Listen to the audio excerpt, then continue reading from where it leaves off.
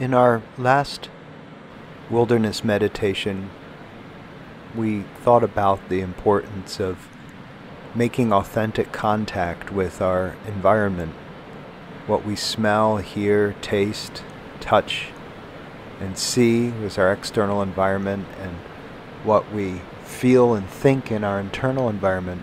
And we stressed the importance of remaining in the here and now present, and how in making this authentic contact with our environment, we open up the opportunity for intentional, volitional growth in our lives.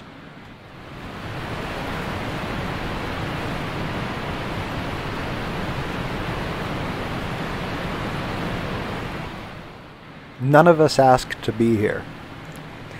This is what we all share in common, our thrownness into this world, into the society and the culture.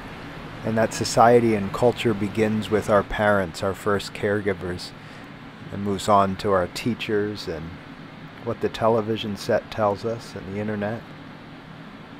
And society as a whole takes on a certain naturalness because we don't remember ever learning it. Many of the things that we take for granted, we captivate it in the acceptedness of just how things are merely the result of learning. And we are not only thrown into this world, but fallen. And our state of fallenness means that we don't know and we can't distinguish between what is presented to us and what is actual reality.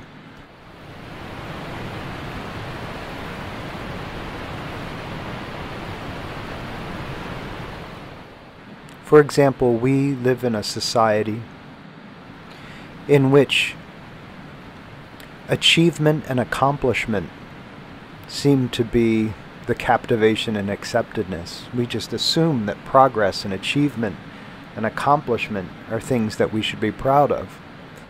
And every time we brag about an accomplishment of our child, there is a negation, there's a consequence. And it suggests tacitly, or maybe not so tacitly, that they're being judged. And this is the child in me and the child in you. It's not us doing it to our children. It's the remembrance of this judgment in our own lives. And this is a belief that is a fiction.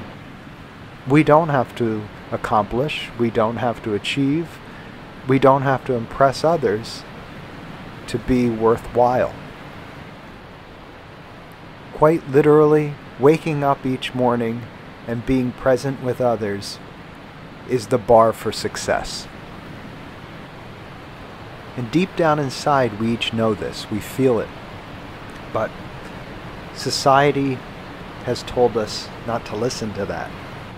If you're going to do something, there has to be a reason to do it. There has to be a payoff. So when we're in school, we don't study the material to learn and appreciate it. We try to achieve a high grade.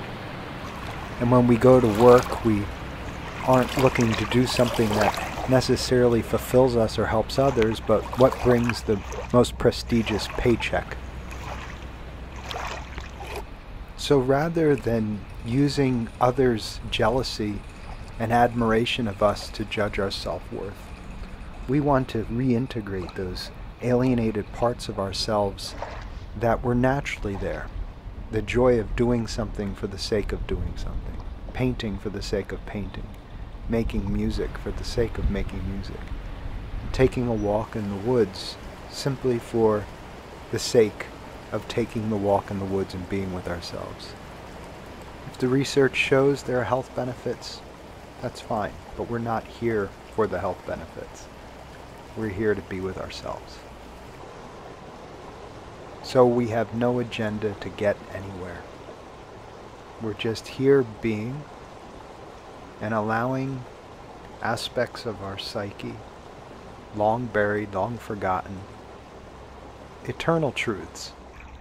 And this is our path towards wholeness, completeness.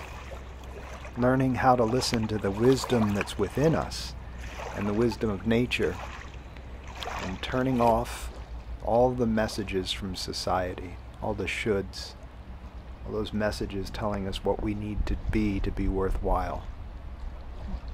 And as we come into contact with this aspect of ourselves that we've neglected, we understand that through this awareness we become whole again. And nature helps us to hear that voice within us because it is a part of nature. But we have to be careful not to fetishize nature, not to get wrapped up in nature as being something beyond us, because nature is part of us, and we are part of nature. And this is our entrance into a willful, meaningful, creative existence.